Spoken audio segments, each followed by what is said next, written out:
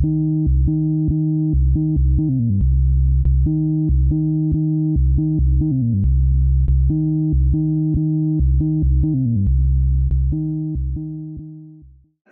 before we get into that, and I'm going to be presenting on this paper, where they're going to talk about accelerating learning via knowledge transfer, which just means how does a computer reuse what we've already taught it. But before I get into that, I'm going to give a little bit of background on what neural nets are, because some of you, it's maybe your first time hearing about them. So why are they useful at all? The most common way that most of you have probably interacted with them is with Snapchat filters or other image recognition stuff, where they're used from everything to medical diagnoses. I know the last two journal clubs use them for EEG data. They're used for stock market trading, self-driving cars. Whenever you've got large amounts of data that's difficult to handle, this is probably being used somewhere under the hood to deal with it. So how do they actually work? Does anybody here know how individual neurons work in the brain? How they... I would expect Dr. Kirker to know. But does anybody else know how individual neurons work in the brain? Noah? Like, neurons take stuff from, like, other neurons, and they, like, shoot out, like, their own electrical thing. Yeah. So they take in different amounts of electrical signal from different neurons, just like this does, except instead of electricity, it's numbers. And different neurons are more important to each individual neuron, so it'll going to multiply them all by a weight. So, one neuron might be, times 3, one neuron might be times 2. And then, just like a normal neuron, it has a maximum amount of firing, so it passes it through an activation function so it can't, fire off 3,000 volts. And a simplified activation function, which we're going to pretend like we're dealing with, is a simple threshold function. So if it receives enough activation, it's just going to fire all the way at 1. If it doesn't receive enough, it's not going to fire at all. In real life, there's a little bit of a curve, but this is simpler to talk about. So this is how neurons interact. And just like in the brain, the individual neurons are pretty simple and you can't do much with them. But when you chain them together like this, in complex layers, so you have all the input neurons, which take in your data. So, if you're dealing with images, that's every pixel. So you'll have hundreds or thousands of these. Then you've got the output. So the output might be what kind of object it is. Is it a cat? Is it a dog? Is it a car? And then you've got all the hidden layers in between. And that's where the real power is happening. And all of the complexity, all of the power of this neural net is in the structure and the weights, in the connections. None of it's in the actual neuron, which is why playing around with these, you can do a lot. So this is how a neural net would approximate a simple one-to-one function. So if you're taking in how tall someone is and you're spitting out the height, every bump in here is a neuron, essentially. Right? So in this case, if you're so tall, one neuron fires. If you're even taller, 2 neurons are firing, and so forth. And unlike real-life neurons, computer neurons can fire negatively, which means you can actually have decreases here. So every extra neuron that you have gives you a little bit more complexity in approximating your relationship.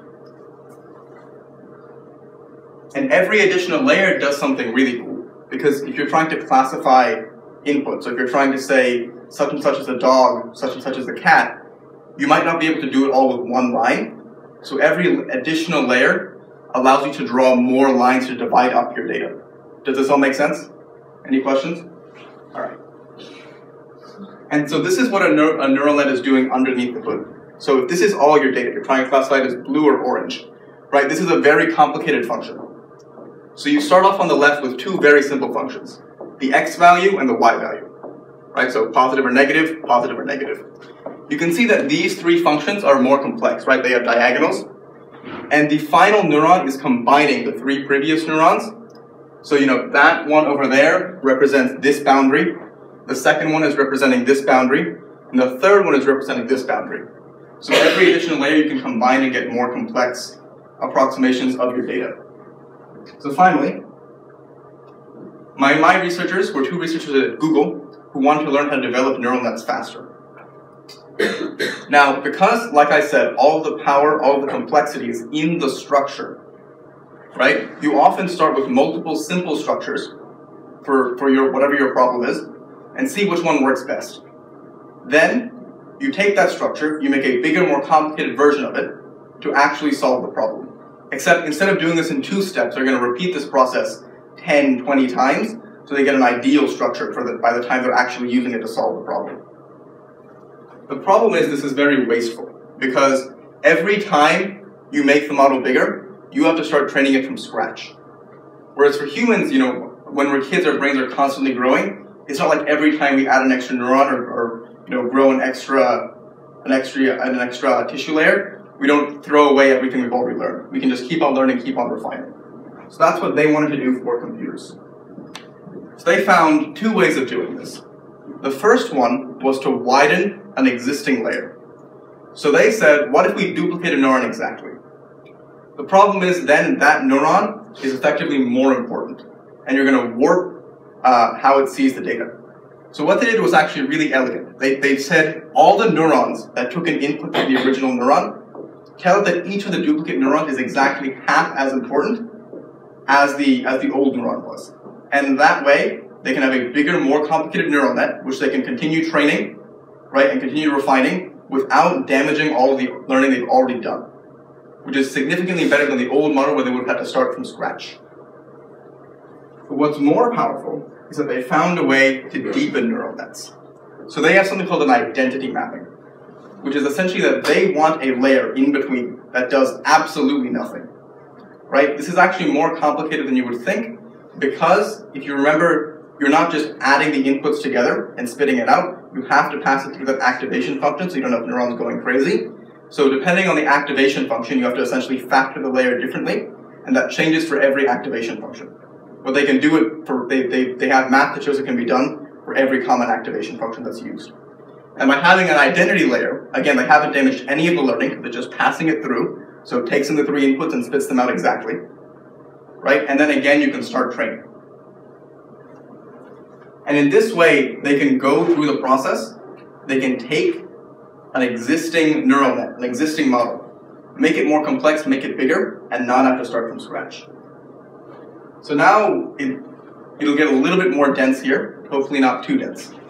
So there's a concept in neural nets called, yes? Before you go really complicated, I have a question for 2 slides ago. You said that it modifies the significance of the duplicate, but does it also modify the significance of the first one? You said it was half the significance, so is it half the other? So you can see over here that H2 is the original neuron. Okay. So the H2 and H3, they take in the exact same inputs from the previous layer, right? So A and C, and then A and C and A and C. Mm-hmm. But the Y neuron, which takes them both in, right? Initially, it said H of 2 was, say, 3 times as important as H of 1 was. But now it's saying H of 2 is 1.5 times important, and H of 3 is 1.5 times as important. Because it's just adding them together, these two are equivalent, but this one is bigger, which means once you start training it, it can become more complex and more refined. Gotcha. So what happens to the one on the left? The one on the left you don't use anymore. That's the old model. Okay. You're transitioning over to the new model, which is more complex and larger. So there's this idea called a training set and a test set.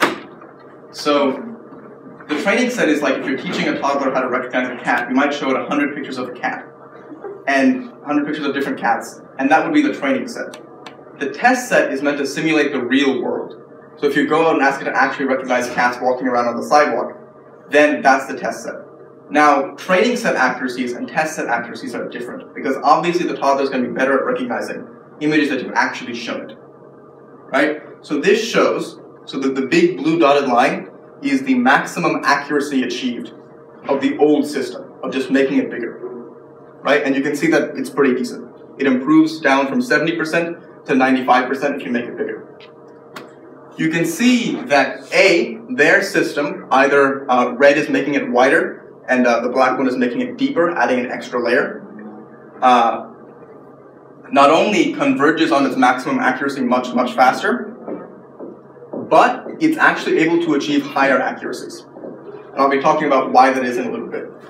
But what's even more interesting is that the same thing holds for real-world data. So it's able to, converge much, much faster, and it's able to, especially the deeper net where they add an extra layer, it's able to get almost a full % higher worth of accuracy, which, given the models that they're using and given the scale that they're working on, is immense. Yes? So in the deeper net, are they adding the identity layer, like yes. you were saying? That's what that does? Okay. And then they're going to start training it again. Okay. So there's something in neural nets. Sorry? What kind of data are they training? So I'm just out of curiosity. So they were basing their neural nets, the neural net that we're playing around with, on Google's Inception model. Google's Inception model is a large general purpose image recognition neural net. So you can pass almost any image into it and it'll identify it. So yeah, this is image recognition data, which is actually why 1% is especially significant, because the Inception net has hundreds of thousands of layers. They're actually not adding one; they're adding many. But squeezing 1% out of something so complex is immensely important. To do so, otherwise, would require like supercomputer level amounts of power. So there's something which is the bane of neural net designers called overfitting, right? And the idea is that if you have a training set, right, there are naturally going to be some quirks in it, but have to be, no matter how large you can make the training set. So let's say all your cats have their tails up. Now, if your neural net is complex enough, your neural net is going to pick that up, and it's going to say, a tail being up means it's probably a cat. This is bad because it means that once you take it into the real world, it's going to damage its accuracy. Now, there are also the very complicated methods of dealing with overfitting. Their method actually helps to alleviate it in a much simpler way than most other methods that currently prevent this issue, which is that if you force it to start with a simple model, it has to start with a robust, simple model of the problem. If you expand it and start refining it, you're refining the existing model, not building a model from scratch, right? And that means that it can't overfit. It doesn't have the ability to pick up on small, minute details. By starting simple and then expanding it, you're forcing it to only pick up on the big, important things, which is why you can get these higher accuracies in the real world, and the higher accuracies in testing, because once you start overfitting, you get pushed into a trap, basically, where it starts focusing more and more on the minute details. Any questions? Anish? Can you combine at the same time? Can you deepen a neural net and widen it at the same time? You can. It would just be in 2 steps. Oh. But you don't have to train in between. So I'm kind of confused because you said how deepening a neural net with like the identity layer doesn't like do anything, because like that layer you said that does absolutely nothing. So how does it make it more accurate or efficient if its functionality is like not necessarily? So from when you first deepen it, it hasn't done anything.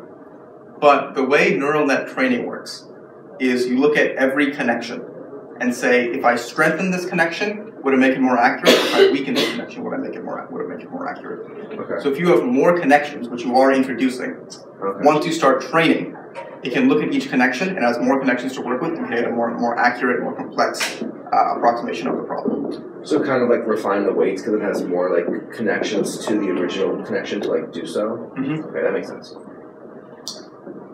Any other questions? All right, in that case, I would like to give a big thank you to the Journal Club team for helping me work through all of this. A big thanks for my family for being here. Thank you to Mr. Burkhardt for listening to, I think, every version of this presentation in some form or another. And thank you to everybody for being here.